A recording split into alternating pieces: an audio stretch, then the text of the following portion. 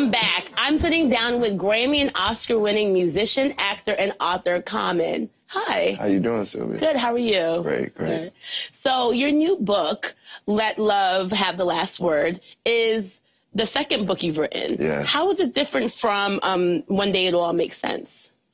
I think, this book was motivated by the journey of my life where I am right now and experiences I've had.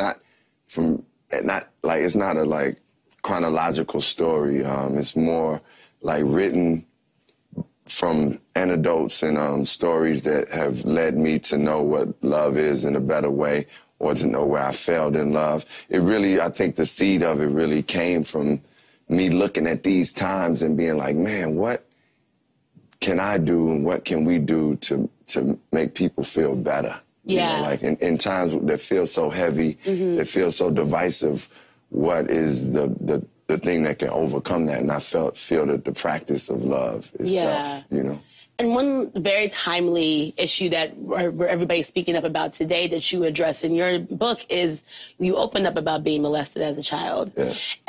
Is that why you chose to open up about it in the book? Because of the moment or was there a different reason you chose to write about it? Well, yeah, I chose to write about it first and foremost because I see it as part of my healing. Right. And it's therapeutic for me. But one thing I found through music, through writing books, and just opening up as a human being, you can help heal others when you tell your story. You create a space where people feel like they can talk about it. And me being an artist that's out there, doing things and, showing people, look, I want to be positive. I also feel like it's important to show not the flaws, but the hurt, the fear, and the way that I'm working through it, because entertainers, we have a tendency to show you all the good times. And I think it's great for everybody to see, we all go through these things. Right. Yeah, and I want young people to feel like, man, I've experienced some of these things or some type of trauma, and I can talk about it, especially as a black man. We don't, I've had certain men reach out to me and be like, man, thank you for saying that. Right. I've experienced this. And it's important to me because there's no other reason to do it at that point if it can't be part of the healing. No, for sure. Definitely what stood out to me, especially being vulnerable is always powerful, like you mentioned. Yeah. But, you being a black man and a hip-hop artist, I feel like those are two, places in which this conversation does not happen from the male perspective. Yeah. And I think there's definitely power in sharing it, and giving that type of representation. Yeah. And it does, initially you're walking around and these conversations going on, you're like, wait, I really talked about this. And it's like, okay, I have to talk about this. Yeah. But the support that I've gotten, different people have reached out to me and been like, man, anything you need, I'm here. It just shows me how good human beings we are. As a society, I feel like the way people have reached out to me, I just feel like, man, that's the nature that I want us to bring forth. This book is for me to bring forth my best person and work on that. Know that that's a daily practice, and I'm seeing that come out of people every day. Yeah, and does the reaction make you feel like, we're getting better as a society, or even even the music industry and how they've had a hard time with Me Too being able to permeate it? Do you feel like things are getting better, and do you feel like things couldn't change in that sense? Yes, I feel like, the long history of things that have been wrong when it comes to sexism and racism, it's like we doing our best to unlearn it, to remove it, but it's been a long history, so it takes time. But the fact that we've been discussing it, we're trying to figure out ways. It's not going to just happen overnight because it's been hundreds of years, thousands of years when it comes to sexism, to be honest. And then the racism that exists in America since the beginning of America. So these are things that we're figuring out, and we using tools and having those conversations, but the fact that people are speaking up about it and saying things and trying to figure out ways is a testament to our humanity as a society, and I think that things are getting better. Yeah.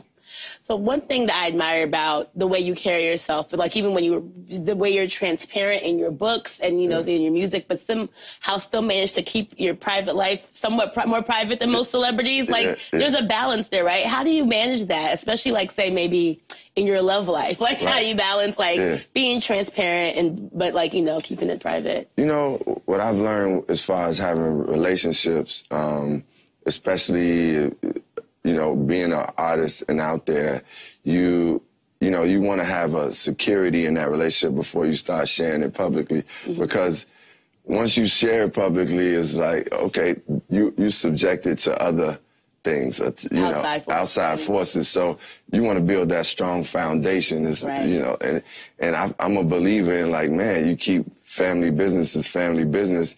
And the things that I do share that's really personal to me, it's with purpose. Like, I'm telling my story for healing, for the healing of others. Like, me sharing my relationship story is not going to, you know, it's not going to benefit anybody, you know, so it's like, I don't exploit. This is not exploitation. I'm not here to be exploited, you know. Like, these stories are because I care for myself and for people. So that's how I approach it. You know, I'm not afraid to acknowledge a woman that I'm with, but Which was the hardest of relationships to keep private? Probably dating Serena was hard to keep private because she's such a big figure, an international figure. And, you know, Serena at that time was everywhere doing things. I mean, she's everywhere now, but it was like she was on the move doing a lot of things. And we both were younger and, like, wasn't even trying to keep it private at that point, you know. So, but that's why I say you learn from certain things. And not that you know, at a certain point, you're not going to be able to keep it private. But I think when you first initially building a relationship, it's important that you create a certain foundation. You know, even I think that for everyday, you know, people that's not a celebrity or not on a public platform, you know, I think, you know, you want to build a strong foundation within you too. Because sometimes, you know, friends, people start making their comments and you like... No, it's real. I'm popping up on Instagram with a ring. They're like, I didn't even know you were in a relationship because it's just too much. It's too much. Because ultimately you gotta, the person you with, you know, you need to feel strong about them. And point blank, we all get influenced by... If mom make a comment about this person or, you know, your close friends say... Somebody slides in your DM oh, wait, you know her too? So that can affect, you know, your thoughts. So I'd rather keep it as pure as possible and then, you know, move forward from there. Well, moving on to another woman in your life, your daughter, who you write about your relationship with her in the book.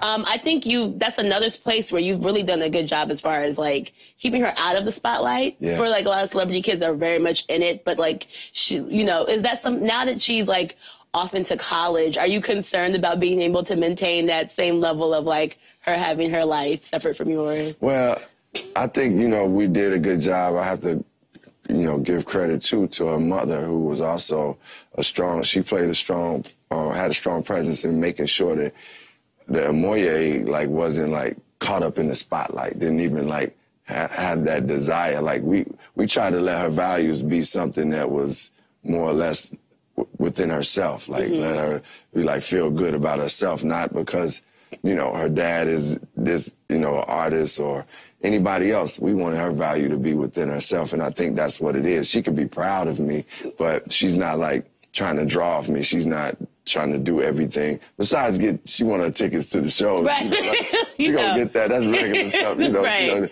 But that being said, I think it was, you know, important to just let her find what she wanted to be and who she wanted to be, and you know, in certain ways, she's not going to be shielded from like what the industry and what the benefits that I get and some of the negative, because she's been on the campus and people have been like, oh, that's Common's daughter, and she's took some heat too, so I feel for her in that way.